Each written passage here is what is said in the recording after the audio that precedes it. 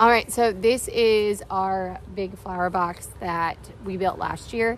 But as you can see, we have this like a plastic chicken wire netting, and then the squirrels ate through it.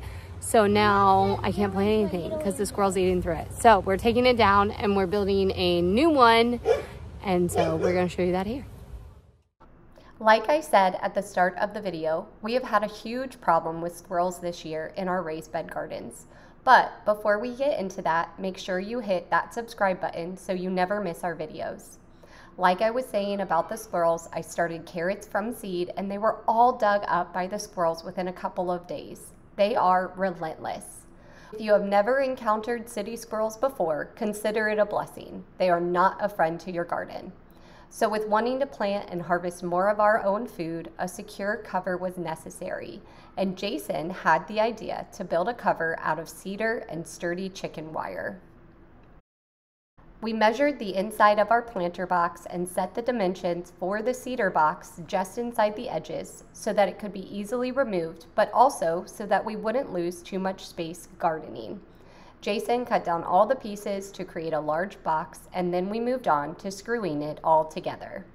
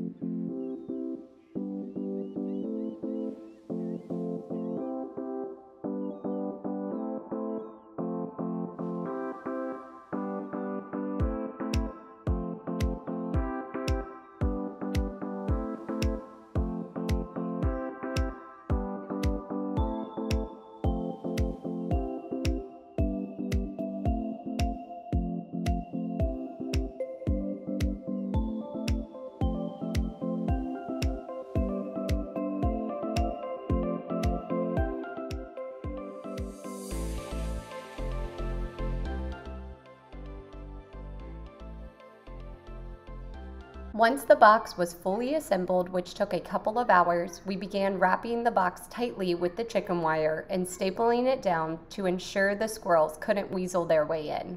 It took a lot of time to wrap the top and sides of the box, so much so that we worked until dark and then finished wrapping the box the next day.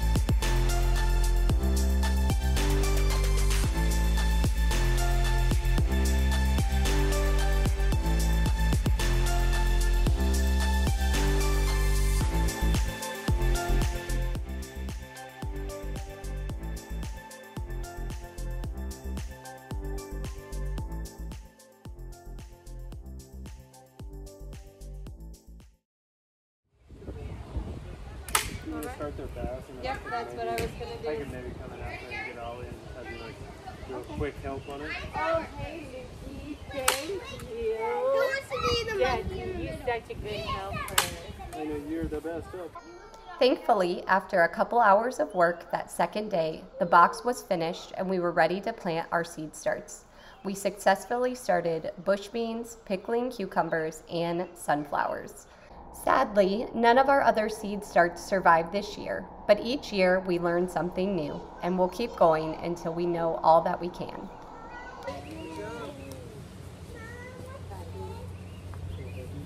The seed starts were also a great learning experience for our kids since we were in the middle of our homeschooling unit on botany when we planted the starts. Planting your own food really makes botany come to life and turns their learning into something tangible. Thanks so much for watching this video, and don't forget to subscribe and let us know if you are homesteading in the city and how you keep the animals away. See you next time.